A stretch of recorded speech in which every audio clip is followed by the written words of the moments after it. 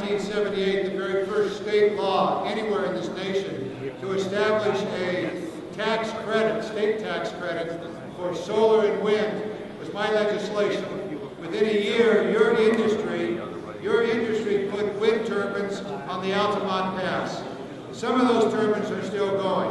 A few months later, the solar thermal system was built in the Mojave Desert. 30 years later, those two programs are still producing energy, and they'll probably continue for another 30 years.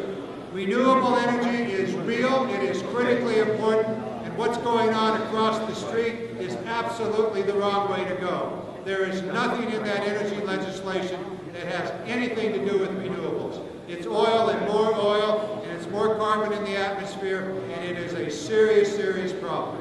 So we need to be sure that we continue to push many different ways to do renewables. But one of the most important ways that has to be there is the continuity of the benefits and of the tax credits. You cannot start and stop this industry, as has happened over the last 30 years, and expect it to succeed.